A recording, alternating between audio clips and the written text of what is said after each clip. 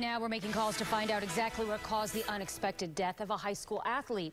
The tragedy coming just days after dozens of students and staff at that very same school came down with a stomach illness.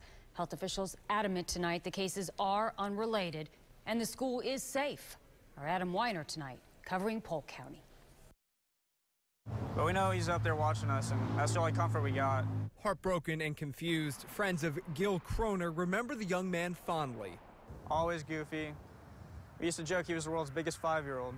But students also have a lot of questions about how this 18-year-old athlete, known for always being in great spirits, could suddenly die.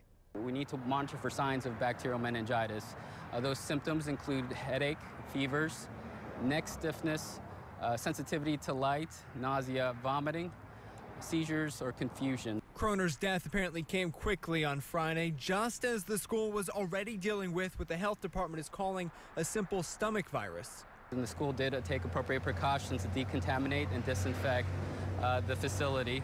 So we believe that in terms of the GI illness, that there's no longer a concern. But there is concern for many parents, which is part of the reason classes were canceled Friday. And as students and faculty return to school today, they tell us they're both hoping the school is safe and praying for Gil's family. Gil was an amazing human being. He was certainly a young man of great faith and of God. In Lakeland, Adam Weiner, ABC Action News.